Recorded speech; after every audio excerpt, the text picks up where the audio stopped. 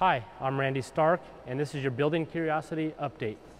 We're here in the Environmental Test Facility at JPL, where Curiosity is going through a series of random vibration tests. This test is like putting Curiosity through a major earthquake.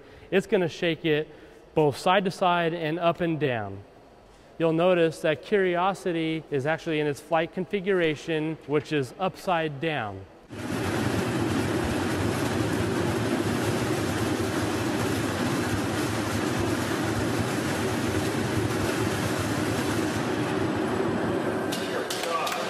Three, two, one. We have ignition. These tests will ensure that the hardware was not only built correctly, but assembled and will survive the launch conditions.